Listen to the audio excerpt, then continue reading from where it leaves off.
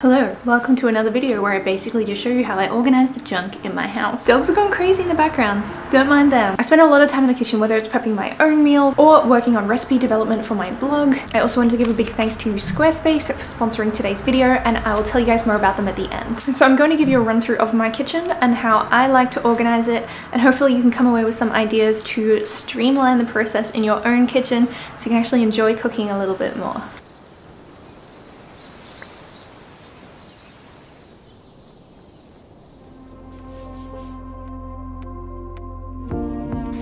Okay, as the first title suggests, we're going to start off by zoning our space. Now, I like to do this because it helps me know where little items, homes are, like where things go back to, so it doesn't get all disorganized and chaotic, especially if you're trying to pack something away quickly, or if you're looking for something, you're like, oh my gosh, where on earth did I put this? I like to try to keep things in the same place all the time.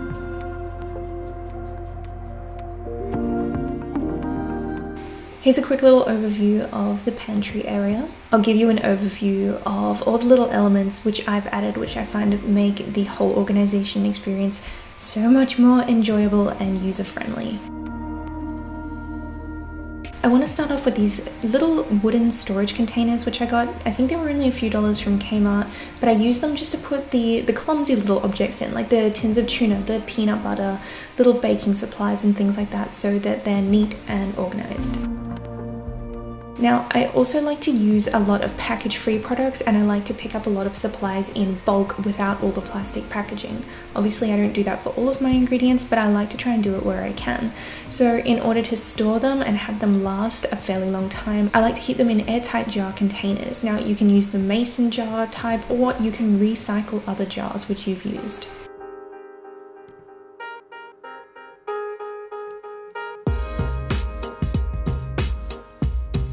If you have the ability to, like if you have the vertical height, it's worth getting some stacking containers. So over toward the right in my pantry, I have these little wire racks which you can actually stack up, and that way we can keep all the produce visible and we're not going to have potatoes growing these giant antennas hidden away at the back of the cupboard somewhere. If you are someone who has lots of spices in their pantry and you hate digging through them, it's worth looking at a spice storage option. So I found this little rack. I'll try and leave as much stuff linked in the description box as I can, but it has been a lifesaver because it saves so much time and it looks neat and tidy always. Now, I think it's also worth labeling your food just so that you know what it is or whether it's dates. So I like to use whiteboard marker for foods that expire, and I'll write the dates on the containers, or I have this Dymo embossing labeler where I can print out these little labels to stick onto my glass jars. I'm so happy that I decided to do this.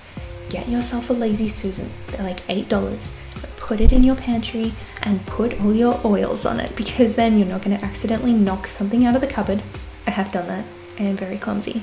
And it just makes it so easy to find things. So I have two set up at the top, one for the more expensive oils and one for the sprays and Mitch's honey and things like that. Now, to make sure that you know exactly what ingredients you have on hand, it's worth keeping things visible. I used to have the problem where things would end up at the back of the fridge and I would think I'd run out and I would buy a second one. But now that I've been able to consistently keep it much more organized, that problem doesn't happen. So here's a little glimpse into the freezer. So I've got some frozen fruit and vegetables, we've got some frozen meat at the backs and some frozen egg whites. Let's take a little dive into the fridge. I'm sorry, it's not as like super organized and neat and tidy, but this is just how our fridge is.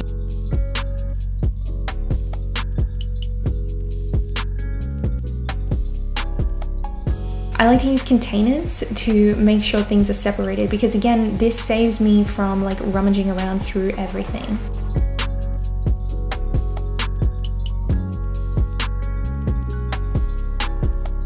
And there we go, whiteboard marker for the best before dates.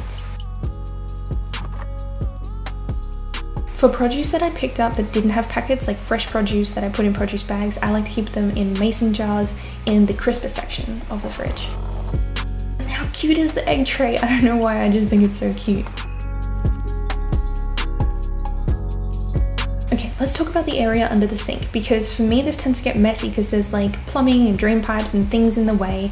So what I did is I put a storage rack hooked in the door for things that I grab a lot of the time. So this could be like cloth wipes or sponges or whatever you prefer to use.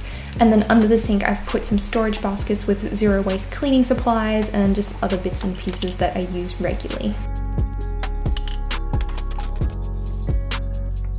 So while we're at it, I'll give you a quick little overview of where some other things are. If you can get a magnetic knife block, do it. It's been awesome because they're not rubbing up against all the other utensils in the drawers. And I also like to keep this little plate here next to my stovetop, so whenever I'm cooking I can just rest the utensils on it.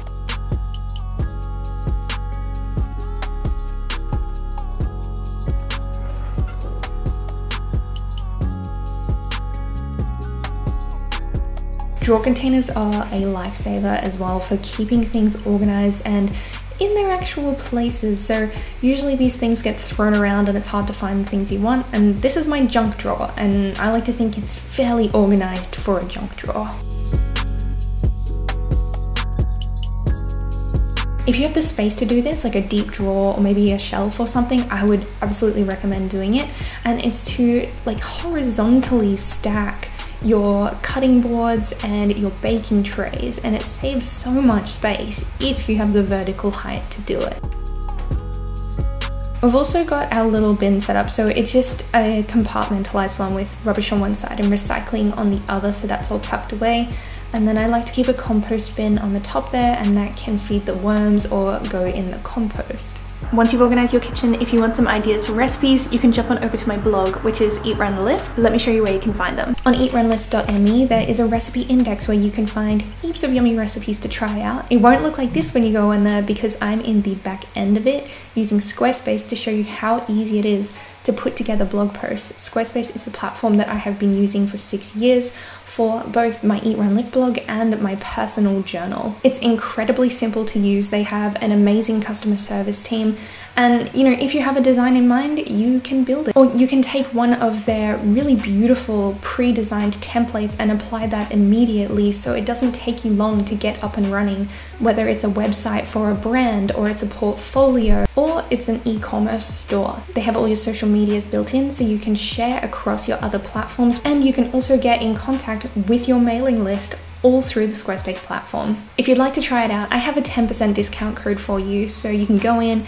try it out, and as soon as you're ready to publish your website, go to squarespace.com/RachelOst and it will give you 10% off your first purchase.